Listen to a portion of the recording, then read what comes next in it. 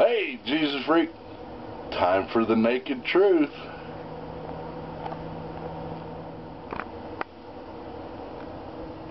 Where are you going?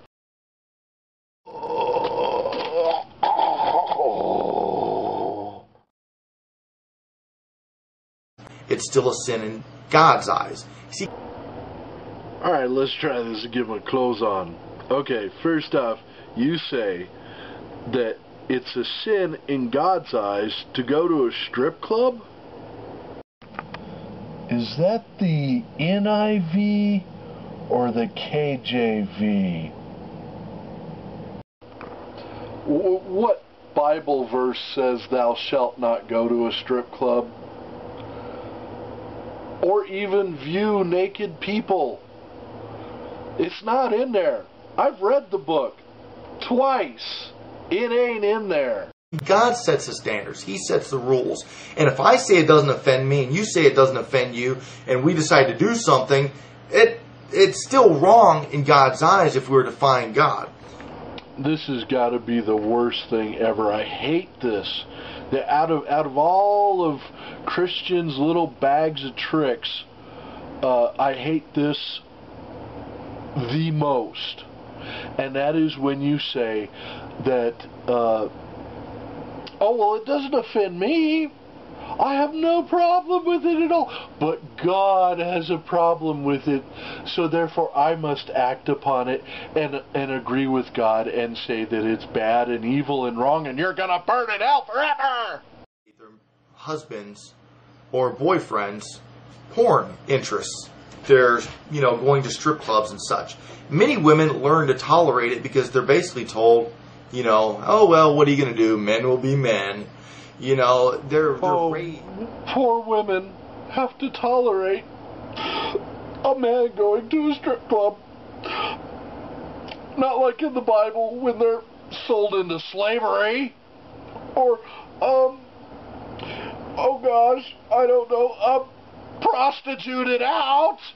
It's still wrong in the eyes of God. And of course, I'm always going to argue from that perspective.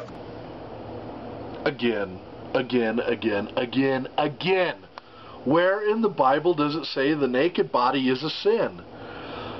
God was shocked when he went down to Adam and Eve and saw that they were clothed, had fig leaves on them. What are you doing to my perfect creation, covering it up like that? What's wrong with you? Oh crap, you ate from the tree that I put blatantly in front of your face and told you not to eat from. I could have had a VA. Science thoughts and ideas of what sin is. I go to the creator of what is moral and correct. And that is God. God tells us what is right and what is wrong. Yeah, what exactly, again, is the Bible's stance on sex? Oh yeah, it should be between one man and one woman. Man shall not lie with a man. Oh yeah, and if an angry mob comes to your door, throw your virgin daughters at them. Oh, and gee, if you have to leave town because God is going to smite the town, let your daughters get you drunk so that they can rape you.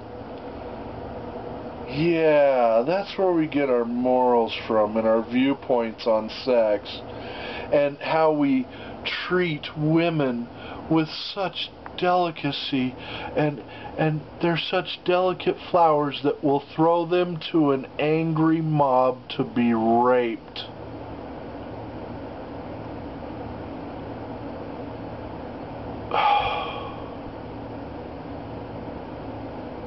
Your Bible is pathetic. And you trying to justify your religion through that Bible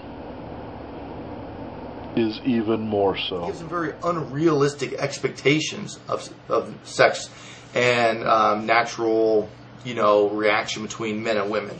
They look at real life sex and they compare it to the fantasy sex of the porn industry and they say, whoa, this fantasy stuff is way more exciting than this, I don't know who you've been dating, but I get porn sex all the time. Hell, I'm getting a knob job right this second. All right, baby. It makes them become items that people can purchase. It makes women become items that you can purchase. You mean like when you go to the grocery store and they offer you up some customer service and service with a smile? Aren't you part of your grocery bill paying for that smile as well? So now the grocery store clerk, male or female, is a slave to you and your money. Get real. The people that are in the industry are in it because they like doing what they're doing. Just like most cab drivers or truck drivers do it because they like what they do. Not because they have to. Not because they're forced into it. Are you forced to fix machines at a cow clubbing place or whatever you work at? You know, come on. If you are forced to work there, then that's your own damn fault. This world naked. I guess he could have made the human body to be able to knit together cotton and polyester little suits and have us born. Stop the presses. Did you just say knit together cotton and polyester? Mixing fibers? You're gonna burn in hell for that. Why don't you do you even read your own book? Do you even read it at all? Ever? It's in there. No mixing of materials. And here you bring it up. Oh, God's gonna mix materials. No, he isn't. He knows better. He wrote the damn book, right? That's what you think, right? Lives. So let's not confuse, their being ashamed of their physical appearances and the actual right and wrong nature of them actually being naked. And then you put up on the message that God should not be blamed for the sins of mankind. Poor God. Can't be blamed for what he created. And that sex within the confines of a marriage is acceptable.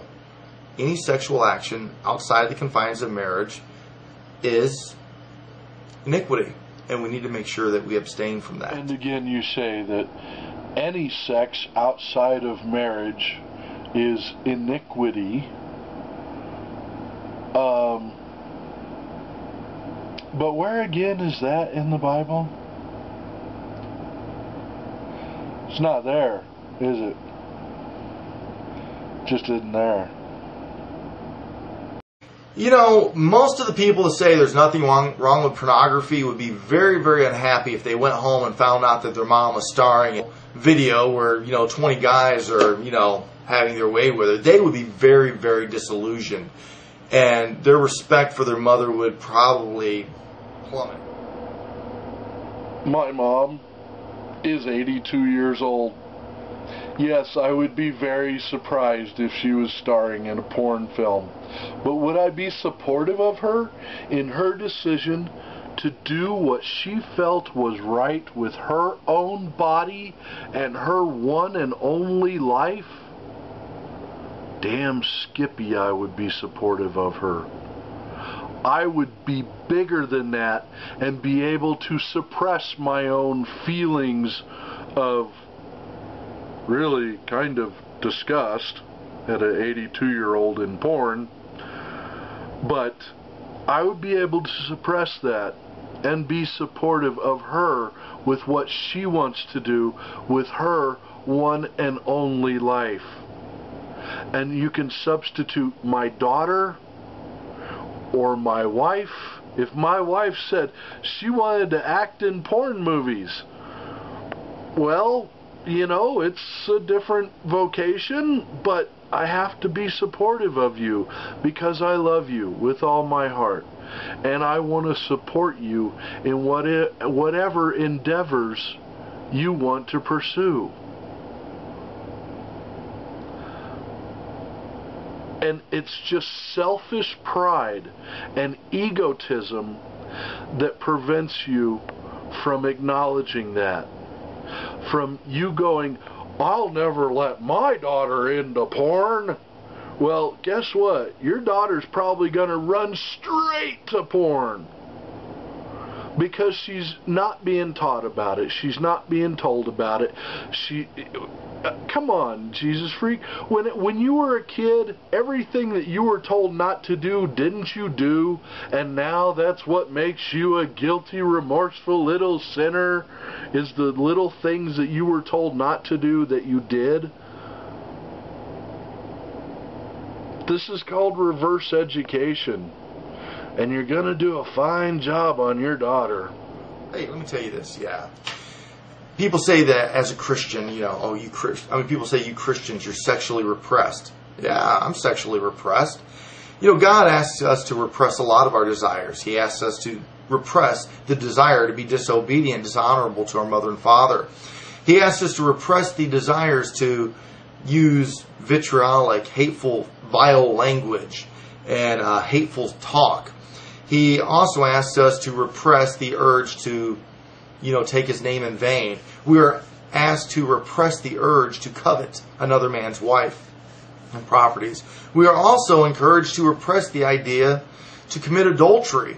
I mean, it's very clear. God asks us to repress, ourselves. And that kind of leads us to the biggest question of all, Jesus freak, is if God is not real, if the atheists are right, then you've wasted your entire life masturbating in a closet when you could have been out having a little bit of fun. And who would it have harmed anyway? No one. But what is your religion doing harm to? Your own sexual repressed persona. That's what makes religion pathetic.